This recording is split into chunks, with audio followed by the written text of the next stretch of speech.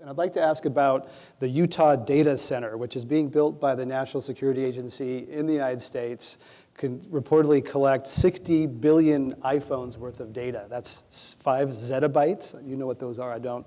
It's a lot of data. It's going to go online later this year. How should the U.S. approach that? Reportedly, Thomas Drake is an NSA whistleblower who says they will collect information on Americans. Should we be concerned about that much data in the hands of the government, given the power of the tools you've been talking about? Eric Schmidt? We've gone through, in the industry, we've gone through a series of these proposals, and they're often somewhat overhyped in terms of what they can actually do. Let me suggest what can be done. I don't know if this proposal could be done. And then we can debate whether this is a good idea. As I understand it, the NSA's job is essentially for foreign communications. They're not allowed to operate in the United States, but I could be wrong there. That's the law, but there's a question of whether they're actually following that. No, come on. You can't ask a theoretical question and then assume that the people are sufficiently incompetent they're not going to follow the law. So I think we have to assume that any activity is legally funded. If it's not illegal, then people should not do it, certainly in America. So assuming that this is a legal activity, presumably what they would be doing, and again I'm speculating, is they'd be assembling some of this information and doing data mining. And the way you would do the data mining is you would look for patterns.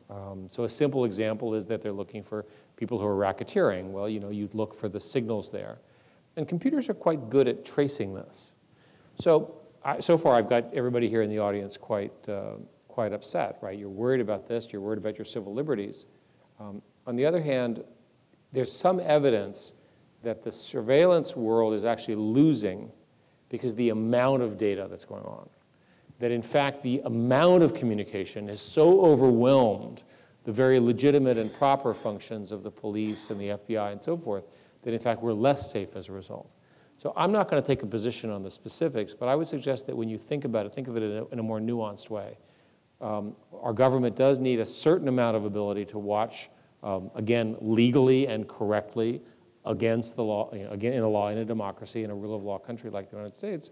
And the question is, there's the proliferation of devices has made it very difficult for them to do it. Jared, your response to, Cohen, your response to people concerned about their civil liberties with all these tools and tracking? Well, so there's a way to talk about this at the government level and then just, for us as individuals. I think, getting nervous about this assumes that different bureaucratic arms of the government are willing and able to work together. Right, so you have different, I'm quite serious, you have different agencies that have different authorities to collect different types of data. They're not so good at working together. And so there's a level of sort of competence and cohesion that just isn't there, and this is like in a democracy. So what was interesting is Eric and I went to Mexico to look at how the Mexican government was dealing with the drug cartels, which of course have killed more than 60,000 people in the last 5 to 6 years. We went to see this sort of underground bunker that's called Platform Mexico, where they had unbelievable, I mean, you want to talk about real sort of government cohesion around data related to their citizens, it was here in Mexico, and this is a democracy. So we walked out of this thing thinking, we really hope that no autocracy ever gets their hands on what they've built. There was more than that, because you can imagine that for legitimate reasons, there's a terrible drug war, a terrible infiltration of the police. You have to build that in Mexico. So let's assume that they get the problems fixed in 5 or 10 years from now. What are the civil liberties protections that the Mexican citizens have? Once those systems are built, they're not turned off. And this, I think, caused us to say, and we indeed say this in the book, that you need to fight for your privacy or you're going to lose it. We were in Britain last week. There was a terrible terrorist act. 1 soldier was killed by 1 apparently lone Muslim extremist in the entire country. And the whole country is excited about this. It's obviously a terrible thing. 1 person's dead. The Home Secretary calls for broad regulation and surveillance of the internet, right? Not a good thing.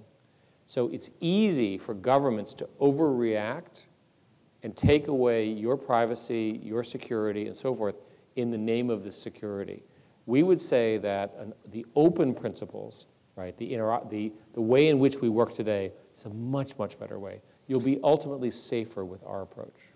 There's a proposal in California, the right to know measure, that would allow citizens in California to request data from organizations so they could know what companies know about them. And that's similar to what exists in Europe. But the Silicon Valley technology industry has opposed that. Can you tell us about your position on the right to know from consumers how much information companies have about them? I don't know the specific legislation, so I couldn't comment on it. And it was quite broad, and it was, yeah. So in general, Google answers this by agreeing with the principle. So you can, for example, in Google, there's a panel that you can get to where not only will it show Google what Google knows about you, but you can delete it. And that, I think, is the correct standard. The general view we have is the information that we collect through our normal course of business with you is really for you to control.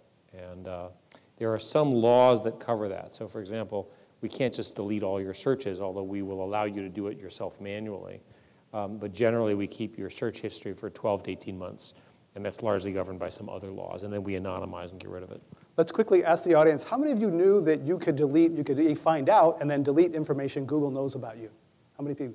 Maybe a third of the audience. A lot of people don't seem to know. Hey, look, one-third's pretty good. Half, half yeah? the audience. Okay. No, I think it was a third, Jerry. I was rounding up. But that's not the way to do it. It's a third, right? So 2/3 have now been educated by the 1/3.